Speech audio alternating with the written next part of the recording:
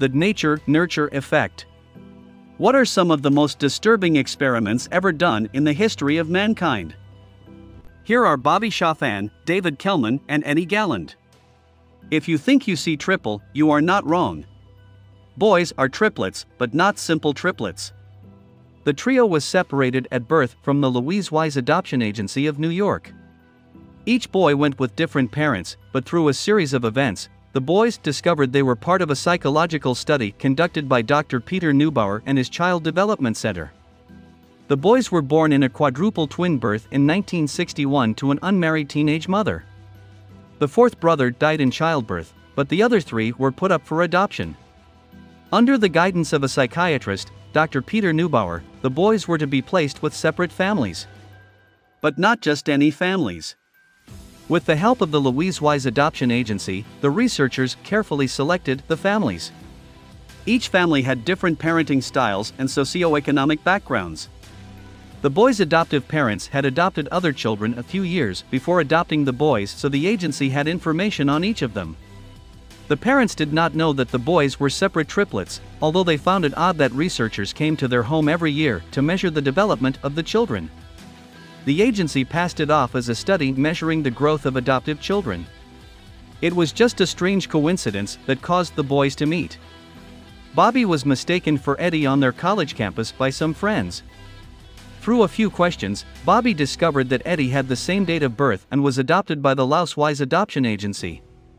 The boys were amazed that they found each other, but the surprises would not end there. A newspaper did an article on separated twins.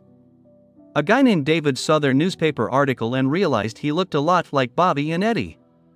David quickly realized that he was their third brother based on the date of birth and the name of the adoption agency. At first, the three were inseparable. They went through a honeymoon phase very similar to that of new couples. They even opened a restaurant together. But their differences soon got the better of them. The whole situation became overwhelming. The twins started arguing and not getting along. Each of them also suffered from mental health problems. Unfortunately, Eddie was overwhelmed by him. He committed suicide in 1995. Many question the ethics and motives of Neubauer's study.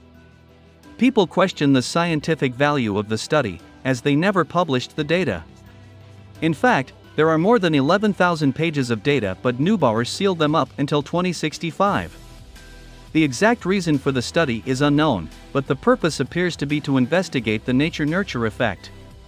Neither parent agreed to the study, nor were they informed that their family was part of the study. David, Eddie and Bobby weren't the only ones in the studio. Neubauer and the Louise Wise Adoption Agency separated several other twins at birth.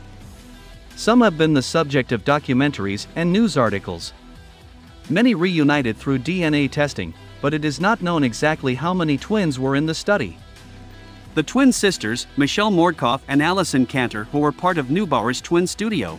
Since Neubauer sealed the records, no one knows exactly what information they contain.